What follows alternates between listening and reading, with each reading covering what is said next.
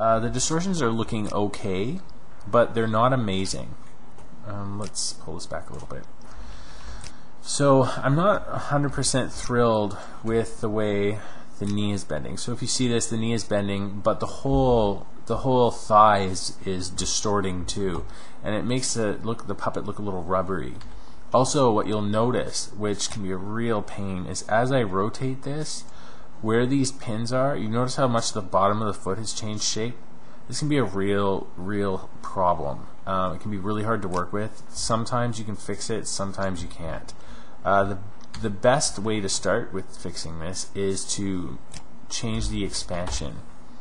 Expansion basically means the area that the pin affects, the amount of softness the mesh has. So if you decrease the expansion, you get more sharper distortions, and you get less bending and warping around through the whole shape.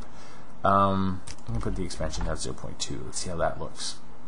It can also really wreck it as well, but I think for our see, now I'm getting this really weird stuff happening here. So 0.5 was probably more the ideal. I was getting the least amount of distortion in the bottom of the foot. That looks the best. Okay, so now the next thing is you have to set up your Starch Tool.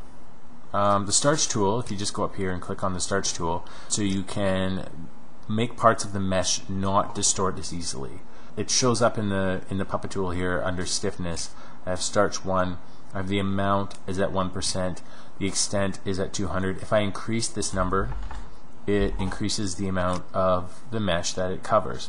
You can click and drag it and move the pin. I don't want the middle of the leg to distort, but I don't want to cover up the knee or make any of this stuff too firm because I want this knee area to distort. So I'm going to bring this up just a little bit more. The weird thing about the Starch Tool is that this 1% you would think is hardly anything, and the stiffness of the material would be fairly light, but it's actually not. So if I rotate the knee right now, you'll see like that leg does not move at all, that thigh. That's not really what I want. It's way too stiff. So I actually have to put the amount, if I put it to 0.1, it might be better. It's almost like 1% is 100%. It's really stiff. That's a little better. As you can see, I'm getting a little more natural movement. Because he's wearing clothes, I want it to move at least a little bit. So I'm going to put 0.05. And so let's try this again. The knee, let's rotate the knee. That's better. I'm not loving how much this area here is distorting. Knees don't really work that way. Things don't bend into rubber. So there are some things we're going to do about this, but I'm going to continue to play with the Starch Tool first. So that's our first step. So let's start some more areas here. Try that one more time because I just moved the Starch Tool. We want to make sure it's not okay. That's all right. So I'm now going to starch some of the boot here. So let's spray some starch there.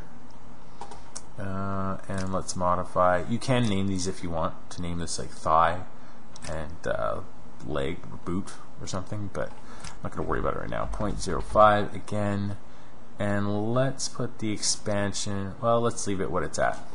Let's see how this looks. Rotate that knee again.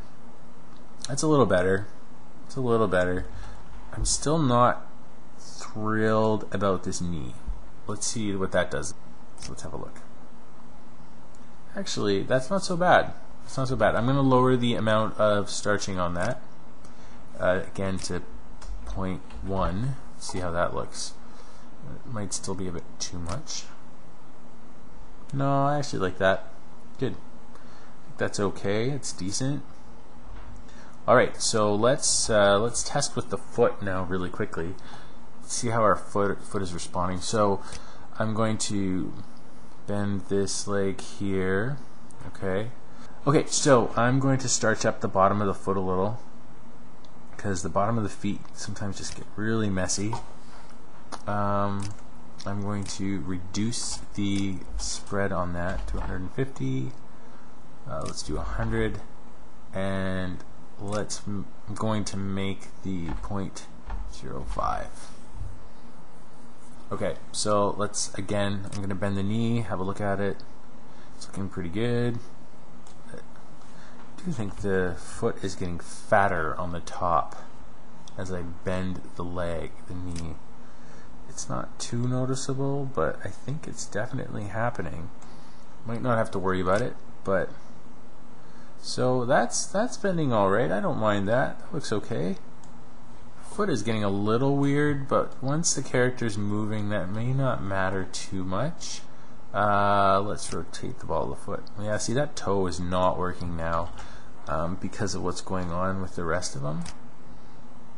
Yeah, there's just some weird stuff happening there. I guess like I could starch up some more. Let's try a little more starch. So let's just try this again. Let's take the knee. It's important to try extreme positions because these extreme positions are usually where the puppet tool breaks, and you need to really play around to see. So let's try this ankle again. That Starch Tool seems to have worked. The only thing now is will the toe be able to bend? So let's try the ball of the foot. Yeah, it seems to be working actually pretty good. I don't mind that so much. So if he's, let's bend the ankle here like that, and let's see what that toe works anymore. Yeah, you know what? That's actually a lot better. I'm pretty happy with that. The only thing I don't think I really need is this heel. I don't think I'll ever be rotating that heel. So once you've done rigging a leg, one of the things you can do is just lock anything you're not going to use and essentially either turn it off or hide it, so that when you're animating, you're only dealing with the main parts that you need. So that at the tip of the toe, I'm never going to manipulate that. I can't do anything with it. It's really, the tip of the toe is really just a point so that I could anchor the ball of the foot onto, so that it could cause some kind of rotation. The other thing I'm going to do is I'm going to lower the starch on the foot. The intensity, again, the amount is just a bit too much, but I still want it relatively high. Let's see if that wrecks anything. There we go. It's okay. And ankle.